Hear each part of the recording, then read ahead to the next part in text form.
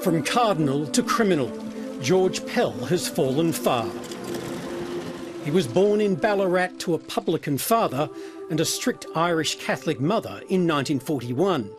His towering physique made an impression at school, where he was a debater and a footballer. Catholic historian and former priest Paul Collins umpired some of his games.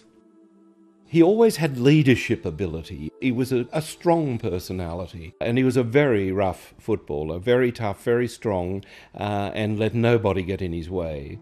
Let's place ourselves in the presence of God, our loving Father. George Pell gave up football for seminary life and study in Rome before being ordained as a priest in 1966. After a doctorate at Oxford, he returned to Australia in 1971. He shared accommodation in East Ballarat with fellow priest Gerald Ridsdale. 20 years later, Pell accompanied Ridsdale to court.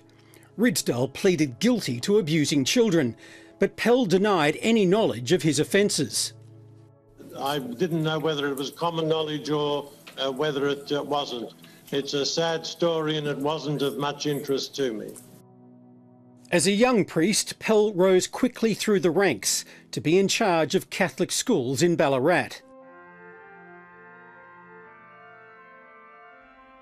After further education and more senior roles, he became a bishop and then Archbishop of Melbourne in 1996. Pell soon gained a national reputation as a staunch defender of the Catholic faith, condemning abortion, the ordination of women and homosexuality. We're aware that it does exist. We believe that such activity is wrong. Pray, my brothers and sisters, that my sacrifice and yours. The type of Catholicism that Pell promoted was what I'd call boots and all Catholicism. You know, you cop it sweet, you do what you're told. As Archbishop of Melbourne, George Pell engineered an in-house inquiry and compensation process for victims of sexual abuse, called the Melbourne Response. It's a matter of regret that the Catholic Church has taken some time to come to grips with this sexual assault issue adequately. George Pell, tell the truth. But victims and their families have criticised George Pell for lacking compassion. In our interactions with the now Cardinal Archbishop Pell, we experienced a sociopathic lack of empathy. When we went to George Pell, he just crushed us. Pray, my brothers and sisters. He just bullied us and spoke over us. In 2002, George Pell moved north to become Archbishop of Sydney and continued to publicly express sorrow and regret to victims of abuse.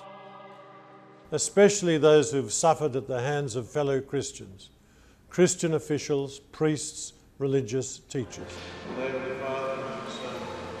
But just after becoming Sydney's top Catholic, Pell was accused of abusing a boy at a camp in Victoria in 1961 when he was a trainee priest.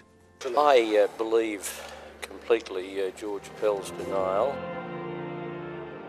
A retired judge found honesty in both the accuser's account and Pell's denial, but rejected the complaint. There's no mud to stick, I've been exonerated. Pell's rise in Rome continued, becoming a cardinal in 2003.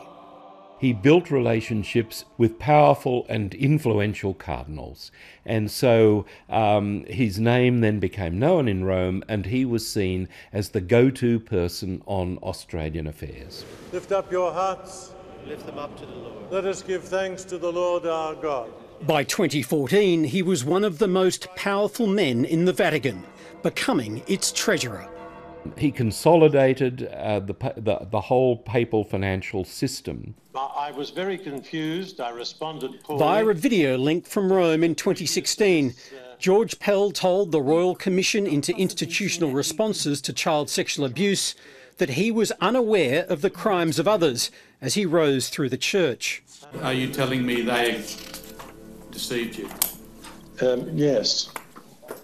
It's an extraordinary position, Cardinal. Council, this was an extraordinary world. A world of crimes and cover-ups. When abuse allegations against George Pell himself where aired on 7:30 in 2016, Victorian police confirmed they were investigating. Today, Victoria Police have charged Cardinal George Pell with historical sexual assault offences. From Rome, Pell responded quickly. I'm looking forward, finally, to having my day in court. I'm innocent of these charges. They are false. The whole idea of sexual abuse is abhorrent to me.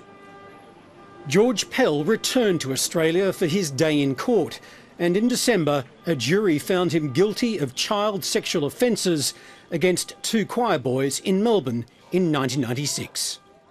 This is the shock of shocks. And so I'm almost at a loss as to answer the question where we go from here. And I think the only thing that I can ask of the bishops is that they get together and offer us some leadership, because God knows the Catholic Church in Australia needs it.